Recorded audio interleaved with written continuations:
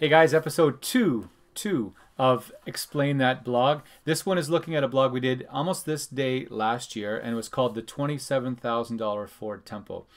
If you know what a Ford Tempo is, it means you were probably in your mid-30s, 40s, 50s, and onward. It was a beaut. It was a car back in the 80s. No, not 70s, just the 80s, early 90s. You'd see them. The point is there's no such thing as a $27,000 Ford Tempo, but the premise of the blog was you can ask 27 grand for your Ford Tempo, but it doesn't mean it's worth that because the buyer's probably not going to buy it.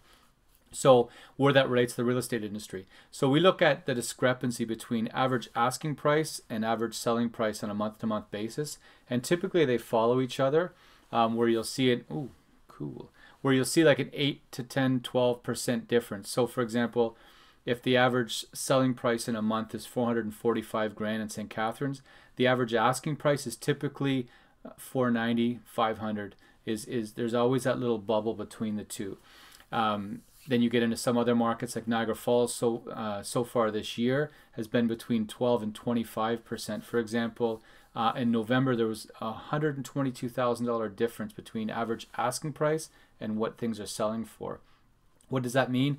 It means you could have a handful or a bunch of listings that are hanging out there that are way priced extremely high and are not selling, and you get a whole bunch down here that sell. But when you look at over a longer period, you start to be able to put more weight into it. And over time, we've seen that trend consistently. Niagara Falls, though, is a pretty serious offender as far as that spread being wider.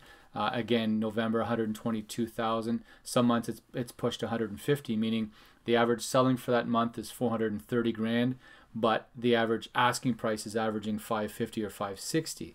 So again, there's the hopes and dreams of the seller and the reality of where things are at. Doesn't mean the market's bad. It just means that these aren't necessarily in touch with where things are at. So that's the explanation of it in a nutshell. Check it out. The link is down below, above, or beside, depending on what platform this is on.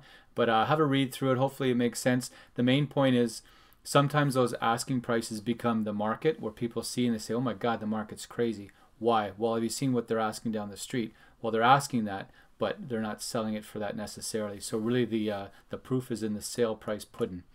That's a thing, I guess. Okay, so hopefully that makes sense. Any questions, let us know anytime. We're happy to help. Cheers, guys. Thanks. Bye.